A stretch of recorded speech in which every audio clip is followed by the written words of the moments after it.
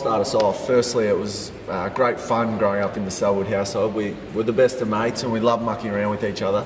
Things got rough, competitive, and may have ended in a few cuts and bruises. Growing up in the Selwood household, we came from Bendigo, so we were in country Victoria, plenty of space. We had the park across the road where we'd meet all the kids in the street, kick the footy, Selwoods onto the rest. We also had a tennis court in the backyard, so there was plenty of fun games that we enjoyed, which always ended in a few tears as well, so it was good fun. Yeah, I think the favourite childhood memory for me, and probably you guys as well, is just kicking the footy in the backyard in Bendigo. Yeah, it may have involved Adam and I roughing both you boys up a little bit because we were bigger and stronger.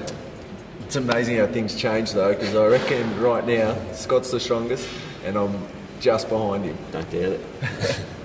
Heading to Ocean Grove and Barwon Heads as a kid, every January we'd get in the car, we'd head there for a week, we'd camp, we'd go to the beach, and then we'd head to the Australian Open on the way home and watch some tennis. So always a good memory. Dad enjoyed it. I think he was glad by the end of the week to get us back home though.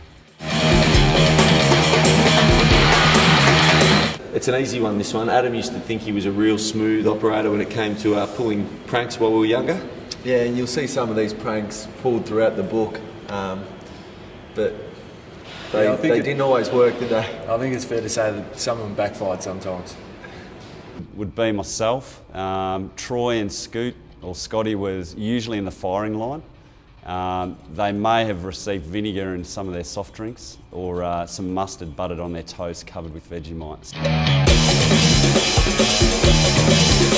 The Selwood Boys series is a fun book. It's obviously designed for any type of reader. The Selwood series books will give you an insight onto the childhood that we lived growing up in Bendigo. Yeah, I think it's obviously got a lot of football and sporting stories in there, but it's also got a lot of the lessons that we've learned along the way as well. Yeah, you don't have to be a footy kid to really enjoy the books.